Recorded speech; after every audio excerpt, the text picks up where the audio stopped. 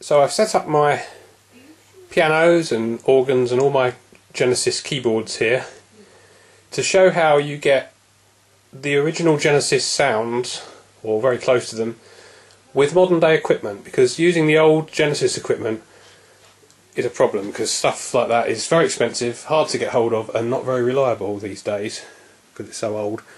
So the first thing we come to is the piano. And Genesis used a number of different piano sounds. In the early days they used a thing called a Hohner pianette, and I'll show you what that sounds like. You can use any reasonable digital piano equivalent, and what I've done here is to get the Hohner pianette sound, which was used on Supper's Ready and the first few albums. I combined two electric pianos, one that sounds a bit like a Rhodes and one that sounds a bit like a Wurlitzer, because the pianette is somewhere between the two. And if you listen to this, you'll get an idea. This is a bit from Supper's Ready.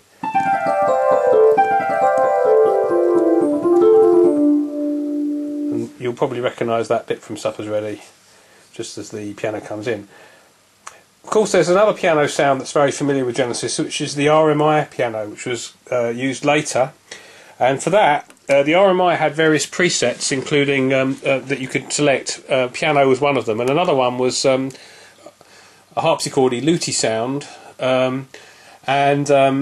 You could mix these sounds together to give this unique sound. Now, often also Tony Banks used to use chorus to great effect, so I'll add a bit of chorus and we'll see what that does.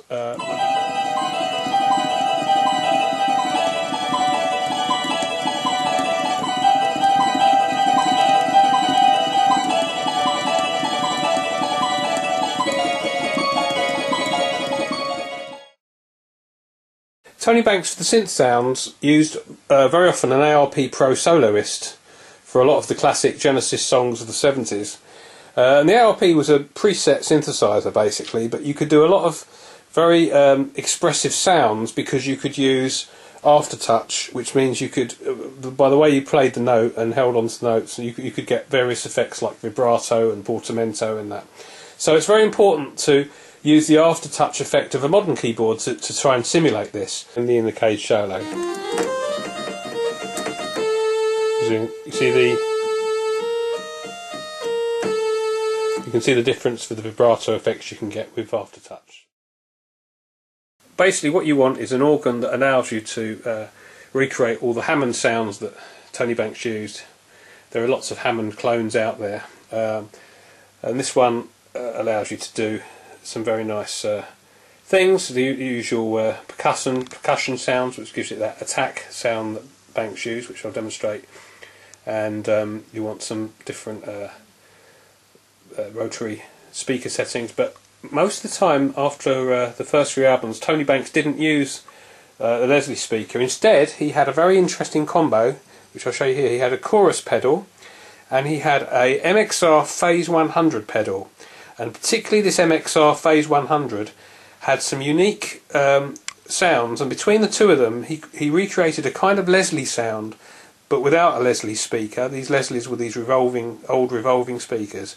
And if I play a chord here from the Lamb, you'll recognise the effect.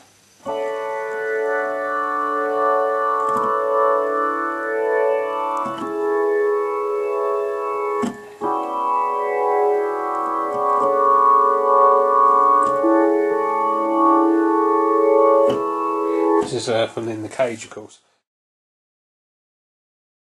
The Memetron, which I bought from Mannequin Electronics in Germany, it's just arrived yesterday.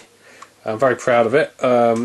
Fantastic sound. What I've got here is I've got a preset Memetron Genesis, which I'm just going to load.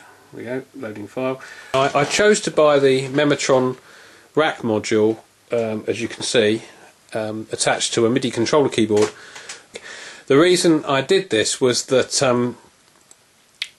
basically you can have 6 sounds on the rack module, but you only get your basic 3 on the keyboard version, although of course you can load and change additional ones. For Genesis it's quite useful to have the 6 because you want the Genesis 888 choir, you want the sound for Watcher of the Skies, which is a unique mix of strings and brass on the right hand and a bass sound on the left hand, and you want the violins for songs like Fountain of Salmacis and Firth of Fifth, and you also want brass, a sound called Brass B, which was a mellotron sound that was used at the end of Supper's Ready.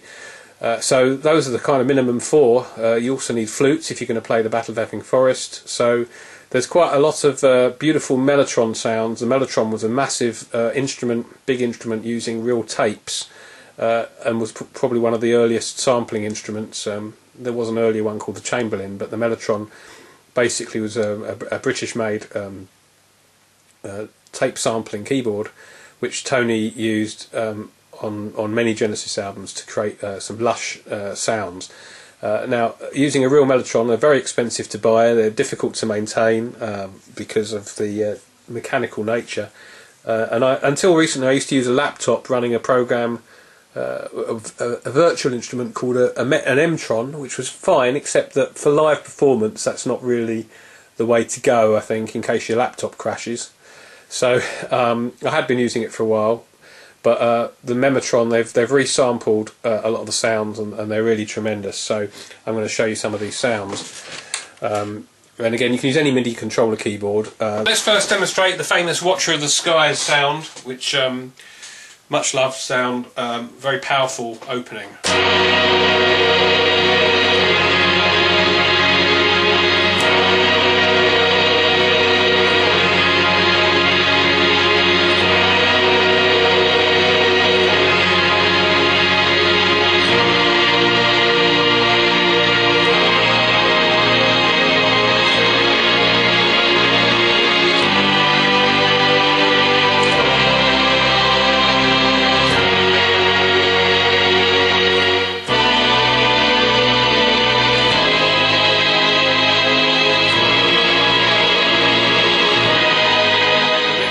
To on the Memetron you need is the choir sound, which is a very famous Genesis sound, very characteristic. It's used in lots of places, like for instance the end of Afterglow.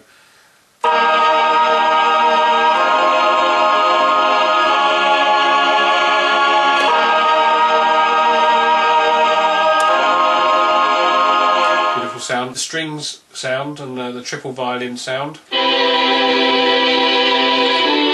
Used in the Fountain of Salmacis. And finally the brass B sound, which is used in Supper's Ready, both in the Willow Farm and at the end of Supper's Ready, though.